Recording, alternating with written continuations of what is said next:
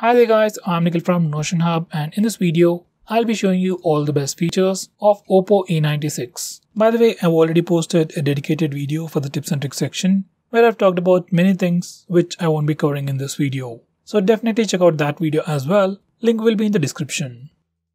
Now with that said, the most highlighting feature about this phone would be its performance. This phone sports a Snapdragon 680 processor with Adreno 610 GPU. Purely in terms of performance, it can definitely satisfy a regular user, and even if you are a heavy gamer, you'll really appreciate the performance. Next best thing about this phone would be its charging speeds. This phone actually comes with a massive 5000 mAh battery, supports fast charging, and also comes with a 33-watt SuperVOOC charger inside the box. And the charging speeds are pretty impressive. You can almost charge your phone completely from 0 to 100% in just about an hour. You can easily get up to 80% of charge in about 30 to 40 minutes. Considering the battery size, that's definitely pretty impressive. Next best thing about this phone would be its display. This phone actually comes with a massive 6.59-inch IPS display with Full HD Plus resolution and 90Hz screen refresh rate. Even though it's not an AMOLED display, it's still a pretty good IPS panel, and that screen refresh rate is something that you'll definitely appreciate. Next we have Super Power Saver mode. Once you enable this feature, your phone turns on dark mode, restricts performance, reduces battery usage, and gives you few applications that you can use, and also gives you the option to add few more apps. In this mode, phone's standby time increases drastically. By the way, we can still use internet in this mode. It does consume more battery, but it is definitely better than the regular mode.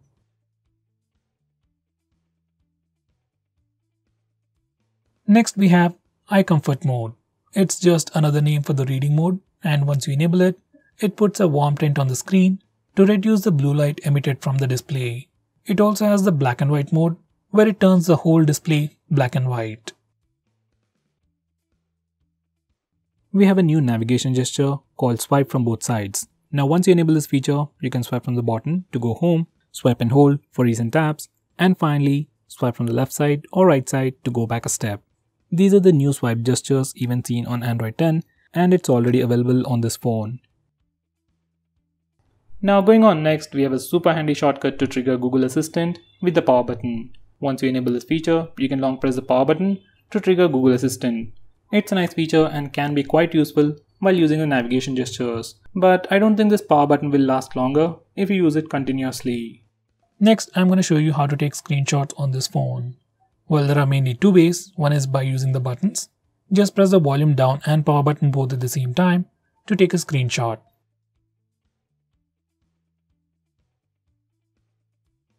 Next, we also have the 3-finger screenshot gesture. Once enabled, you can just swipe down using 3 fingers to take a screenshot. By default, this gesture is always enabled. Next, I'm going to show you how to take a long screenshot. First, take a screenshot. You can either use the buttons or the gesture. Once you have the preview of the screenshot, just swipe it down to take a long screenshot. If you have already opened the screenshot, you can click this button to take a longer screenshot.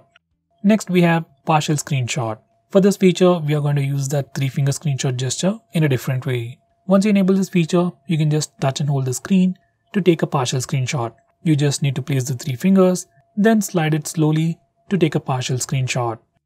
Now going on next, this phone even comes with screen recording. I really don't know why you want to record your screen, especially on an Android phone, but for some reason if you want to record it, you can start it from the notification toggles, or you can also use the smart bar, which can be accessed from anywhere by swiping on the right side corner. You can stop recording by clicking the stop button on the floating bubble.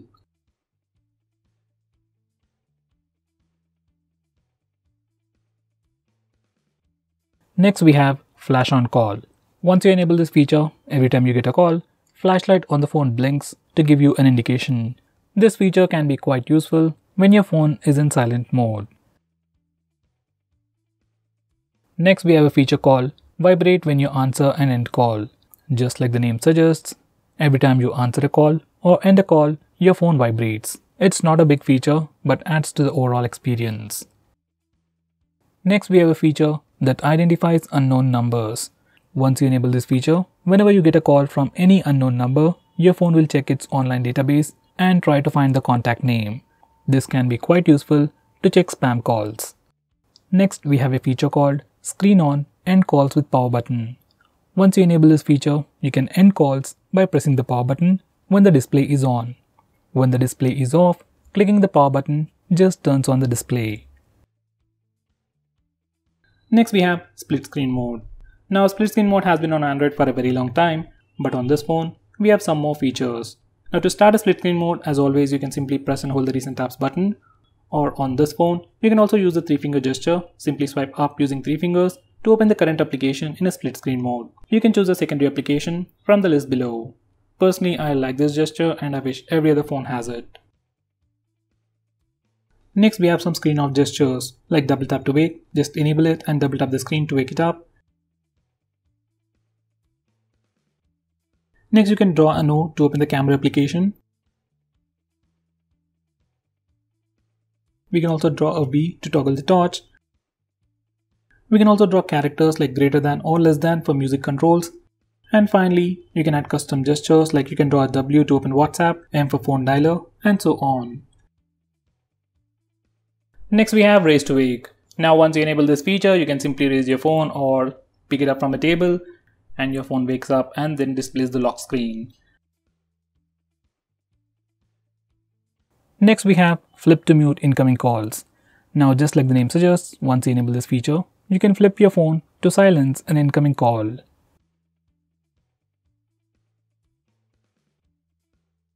Next we have digital well-being. Now this is a feature from Google that tracks all your usage on your phone and gives you a complete analysis of which apps you're using more, and then helps you limit your usage and block notifications from those applications. Next we have wind down. This feature is part of digital well-being, which can help you sleep faster at night. Using this feature, you can schedule your phone to turn on grayscale mode and do not disturb mode automatically at a specific time. Now going on next, this phone has a very unique feature called Smart Sidebar. It is enabled by default and this is how it looks like. You have some quick shortcuts, quick actions and some quick applications. You can access it from anywhere. Even while watching videos or playing games in full screen mode, you can swipe near the notch area to bring it up. From here you can quickly launch applications, take a screenshot, record the screen, block banner notifications, and finally open few applications in a floating window. Next we have Assist to Ball. Now just in case if navigation gestures are not really your thing, but you still want a much more immersive experience, you can enable Assist to Ball. Once you enable this feature, you'll see a floating bubble that can do multiple actions. Now first you need to select the operation mode. You have gestures and tap mode. I'll go with gestures.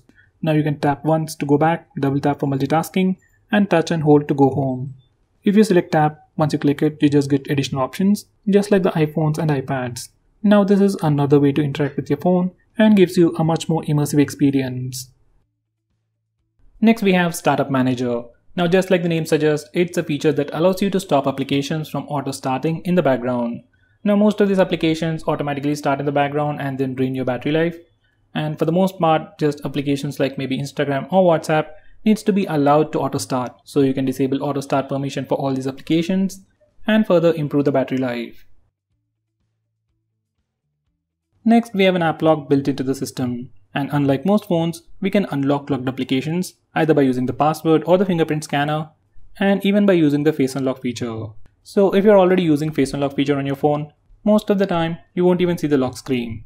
Now because of this one particular feature, you can lock any application you want and you won't be inconvenienced in any way. Next we have clone apps, which is a feature that allows you to use 2 instances of the same application. Like you can have 2 WhatsApp accounts, 2 Facebook accounts and 2 Instagram accounts on the same phone. This is definitely a very handy feature, but it is still limited to only very few applications. Let's say if I want to use 2 Paytm accounts on the same phone, we can't do that.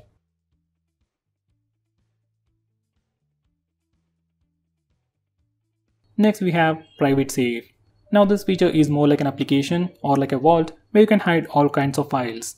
Just like the app lock, we can have a completely different password from your lock screen and we can unlock it using your fingerprint or your facial data. Personally, I suggest you to use Gallery Vault.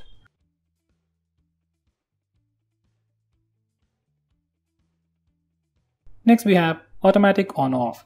Now this is another weird name for schedule power on and power off, and using these settings, we can automatically turn on and turn off your phone at a specific time.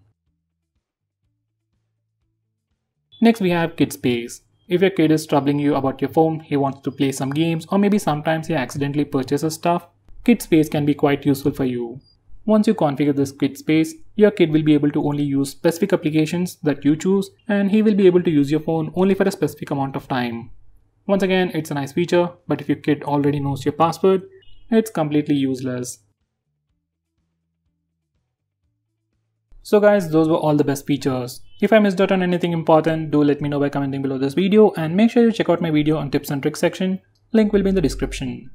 Now, if you're planning to buy this phone, please use the link in the description. It always helps the channel, and if you want us to make any specific video, tweet out to us with the hashtag AskGreedyTech on Twitter, and I'll try to make it as soon as possible. I'm Nikhil from GreedyTech signing off. Have a nice day.